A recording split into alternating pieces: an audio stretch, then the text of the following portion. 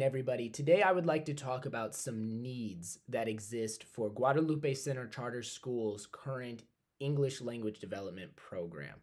I'd like to propose some solutions to those needs and even talk a little bit about how these solutions could be communicated to staff and other stakeholders. It might be helpful to begin by discussing what our current program model is.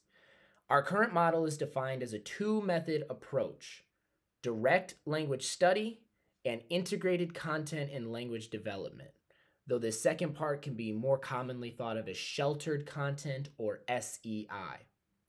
72% of our district is designated as EL, but we currently only have one sheltered ELA class per grade level, as opposed to 6 unsheltered ELA classes.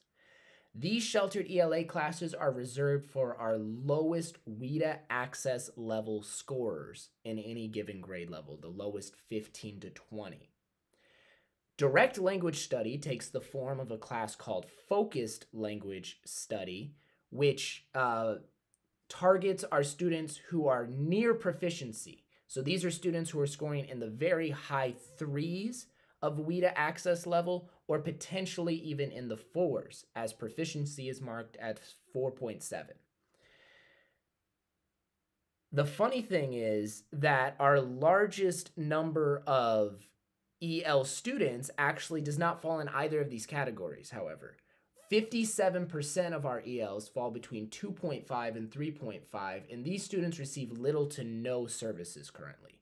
What's more, the curriculum of both sheltered ELA and focused language study is nebulous and relative to the student groupings in any given grade level, because it is always just taking the highest and the lowest students, regardless of what that means score-wise. My proposed solution is a dual language program where all students, though there is an emphasis on ELs, are put on a pathway towards biliteracy and dual language proficiency. Under this model, students would receive content instruction in the language they are the most comfortable in.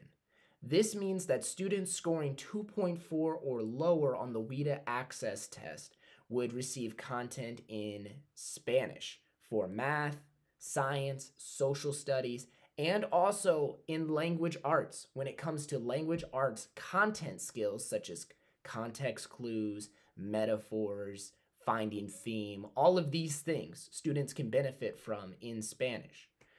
Our ELD classes, our language acquisitions classes, would be renamed English Foundations. English Foundations 1 would focus on students that score 1 to 2.5. English Foundations 2 is where students would begin to transition out of Spanish-speaking classes into sheltered English-speaking classes. English Foundations 2 would focus on students scoring 2.5 to 3.5. English Foundations 3 would focus on students scoring 3.5 to 4.6. These students would still be receiving sheltered content in all other classes. This plan is estimated to require between 20 to 30 new Spanish-speaking staff roles. A full breakdown of what this need would be and where it could be designated is provided in my full proposal. This would be a big change for Guadalupe Center Charter Schools, and I think it would be important to begin rollout of this plan 6 months prior to the school year where it is intended to start when it comes to staff awareness. So that's why in January, I would make a large whole staff PD where the needs as identified here in more detail would be explained, and then the why and the how of how this is going to impact students and make their lives better would be fully explained.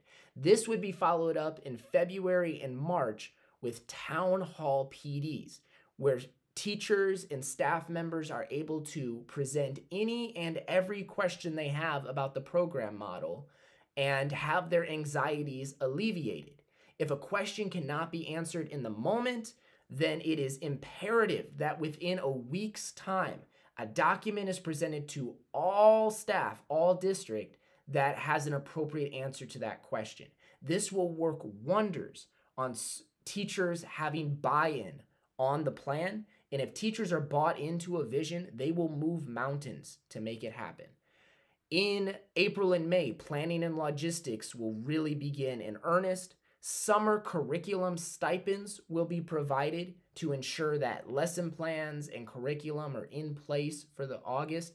And August rollout will officially commence the plan with quarterly assessment and feedback to follow. Thank you for your time. All of this is discussed in more detail in my full proposal.